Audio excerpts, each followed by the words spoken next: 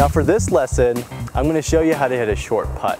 Depending on your mentality, the short putt can either be the most frustrating thing in the world or the easiest thing in the world. But you just have to make sure you focus completely on the putt.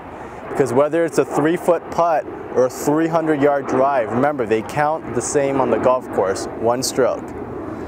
Now the first thing we're going to do is read this putt right here. So what I'm going to do is I'm going to go behind the ball, straight behind the ball, and take a look at this putt.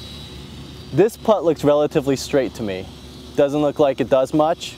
Remember, because it's such a short length putt, generally short putts aren't going to break very much. You're not going to have to hit it much outside the hole. So I'm not going to have to hit it here or here most of the time to get the ball in. The break's going to be pretty much within the hole.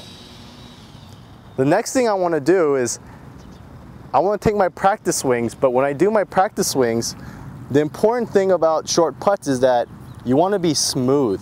People often try to pop the ball with their hands and they get a little jerky.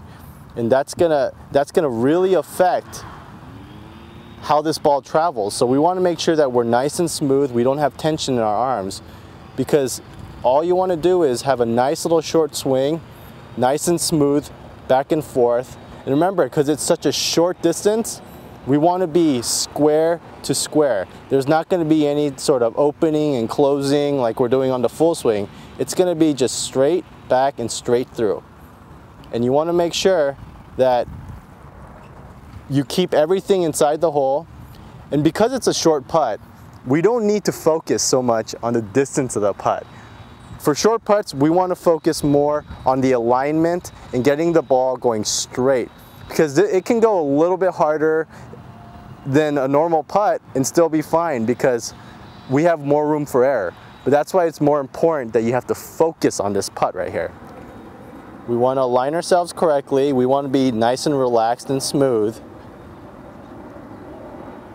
We want to be straight back and straight through. Now that ball had good speed going into the hole, but we just want to make sure we have the correct alignment, because that's the most important thing about these short putts. To summarize everything, we want to make sure that we read the putt correctly. We want to usually keep the break within the hole most of the time. Also, you want to be relaxed, but you also got to be really focused on these short putts.